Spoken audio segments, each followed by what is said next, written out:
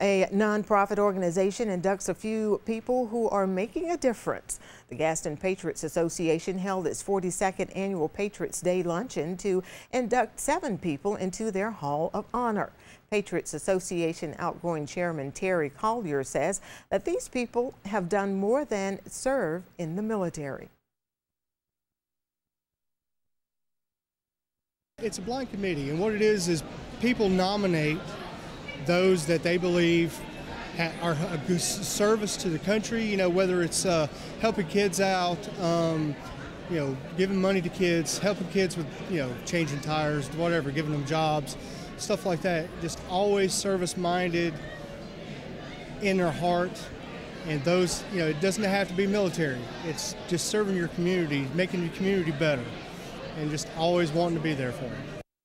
The men who were honored are Herbert Owen, Gary Young, James McGriff, Robert Sisson Jr., Robert Smith, Winston Williams, and Howard Woodard Jr. Each served in the United States military.